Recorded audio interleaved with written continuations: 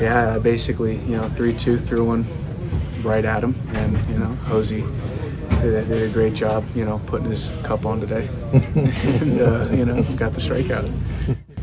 Tell us what happened. It wasn't supposed to be like that for his first strikeout, but it was fun that we got it for him, and hopefully I hold the ball, I think longer enough, and it was a good experience. No hands though. No hands. Try to hold it with my pants as long as I can.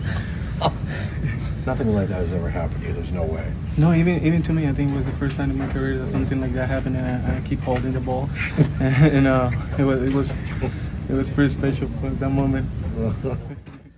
It's going to be talked about for a long time, right? You can't dream up how you get your first career strikeout. So, look, he one day will be able to tell a great story about my first one, and nobody will believe it. You'll have to go to the tape for proof of that. But we had a good laugh about it.